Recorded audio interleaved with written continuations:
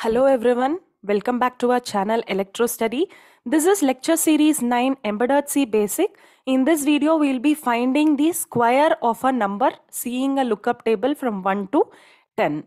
Please do like, share, subscribe and comment. So here, to find the square of a number, we are having a lookup table which already contains the square of particular number.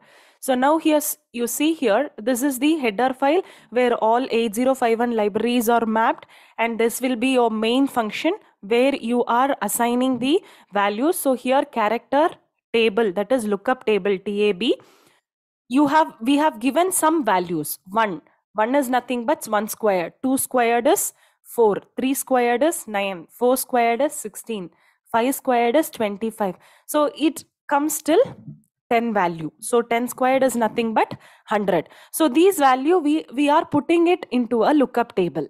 Now from that we are going to find, when we are assigning some number, whether that number square is displayed in the memory window. So now here we have assigned character num is equal to 4. So what is the value of square value of 4? It is 4 into 4, 16. So now see here, if num is lesser than 11, that is here it is 4. 4 is lesser than 11, then the result will be, from tabulation you will see 4 minus 1 is nothing but 3.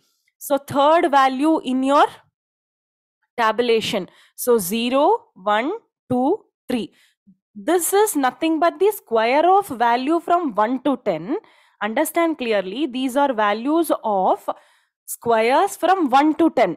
1 to 10. But when you are counting the values, you have to count from 0, 1, 2, 3 till 9. So now here you can see 4 minus 1 is 3. So third value of the lookup table. So third value is nothing but 16. So it is correct, right? Whatever number we have given, that particular square will be displayed in the memory window. So if this is not true, then result will be 0 and your complete loop will be infinitely running until then you stop the loop. Now you see here, if I am going to put 7. So what is the square of 7? 49. Now when 7 is lesser than 11, it is true. So 7 minus 1 is 6. So in lookup table, sixth value is 49. 49 value of 49 will be displayed. 49 is nothing but, the hexadecimal value of 49 is nothing but 31. So that will be displayed. In the output window will be like this. If you choose 4 as the number, it is 10. It will not display 16 because 16's hexadecimal value is nothing but 10. So 10 is displayed. So when you are taking number as 7, it is 31. Hexadecimal value of 49 is 31. So it is displayed here. Hope you have understood the concept. Stay tuned for more information. Thank you.